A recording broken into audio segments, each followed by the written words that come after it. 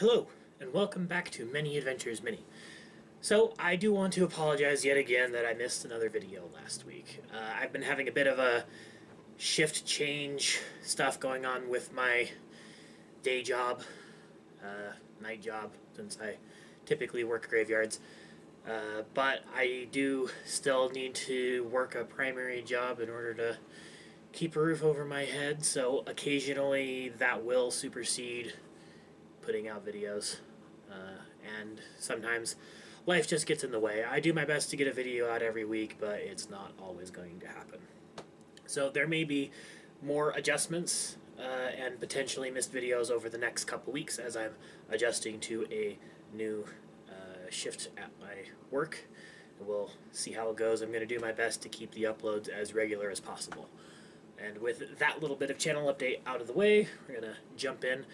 So this month with Artisans Guild, you saw in my video a couple weeks ago, I did the little demon gruntlings. Going more along with the demon set that they released this really cool Minion Portal thing. It's kind of like an altar with a swirly evil portal. You'll probably have seen it in the thumbnail. It's really cool, and I thought it would be a great opportunity for me to practice more of my object source lighting technique.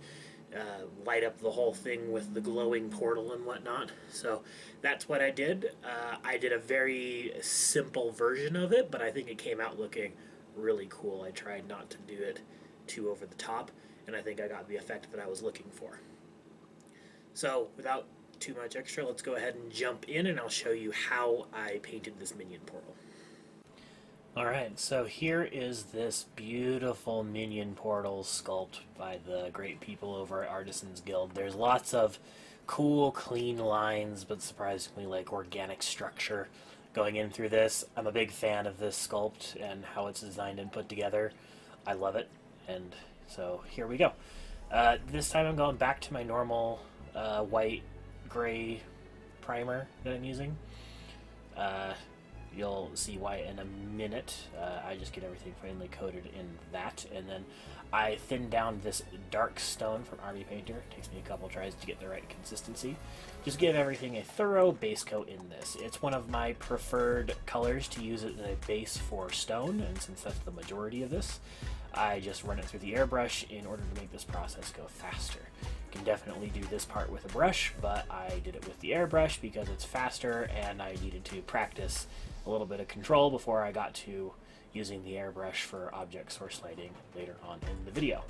Then my next step after I get that base coat in on there is just to coat everything liberally in my homemade black wash, just so that I get all the pop between the high and the low points, and get everything to have a nice little bit of contrast here off the gate and get going. I try to clear it up from the portal a little bit since it's not where I want it. It doesn't really hurt it, but I prefer not to have to deal with it. And once that has dried, I start off with some uniform gray and I start dry brushing. Now this is where I start applying my object source lighting just a little bit.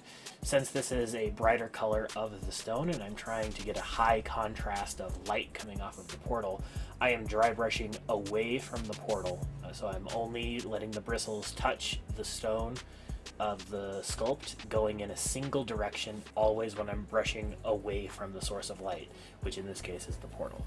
And I'm being very thorough with it, so it's a little bit difficult to tell, but in the areas farthest away from the portal, like on the opposite sides of the arches and at the bottoms of the steps and whatnot, it's most noticeable. And I do the same thing with the skeleton bone just to bring everything out a little bit. And then I thin down this lava orange into my airbrush and start just carefully applying it to the portal section. I'm going for kind of an orange-red glowing portal here. And the reason I'm applying this with the airbrush is because it will give me a little bit of natural blow-through that hits the surrounding area and gets kind of that glow effect. And I'm doing the same thing with the airbrush on the little crystals, so that they look like they're small little glowing crystals next to the airbrush, and I'm just being very careful. I don't want to blast it too much, and I don't want it to go off in any weird directions or anything. Once I get a nice base coat, I'll just go around and blow the airbrush a little bit in areas here and there to get that glowing look. And then I take this Fire Drake orange and my pure red, and I start just kind of glazing this onto sections of the portal, starting with mid and high points, leaving the deeper areas that very bright lava orange, so I get that kind of glowing from within look. It's the same kind of technique I use when I'm painting fire, just going with more of an orange-red theme in this case instead of like a yellow to orange-red, which really would make it look a lot more like flames. But I didn't think that was quite appropriate for this, so I'm going with 2 tones of orange fading out into a red at the edges, which you'll see here in a little bit. And I also kind of highlight the edges of the crystals with this other color of orange just to make them kind of stand out a little bit and get that going. But you can already see that this glow effect is really coming along, and this is just adding a little bit of detail to help some areas pop and kind of sell the effect. So I'm not going to be adding any additional colors to the glowing sections other than the base orange, because that already sells it well enough, and I don't want to overdo it. I'm trying to keep this as simple as possible and trying not to do too much and end up ruining the effect. But here you can see now I'm taking the pure red and I'm starting to just carefully thin it down and glaze it around the edges of the portal so that it kind of fades out, and some of the higher points doing almost kind of like an edge highlight. Not exactly an edge highlight, but the same kind of concept there. Just running it along the edges just a little bit so it looks like that's the point of the portal that's farthest from the epicenter, and getting the effect you want. And then I come back and I'm doing the same thing on the back and filling in some of the middle bits as well, just trying to get that smooth transition as best as I can, just using this glazing technique. It requires a lot of back and forth, but it's one of the smoothest transitions you tend to get when painting like this, and so I tend to prefer it even if it's a little tedious and time consuming. And then I also intermittently put some red on the edges of the crystals just to kind of give the same effect. Not as thoroughly as I did with the last color, but just enough to have those little glimmers of red coming in through those orange crystals.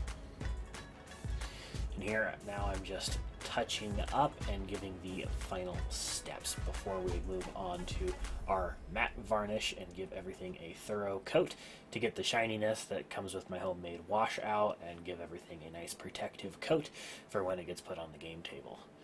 And here we are, the final images. I'm really happy with this glow effect. I think I got a much higher level of contrast than I have in the past, and I think I pulled the effect off really good. And so here's just a quick image with it surrounded by some demons.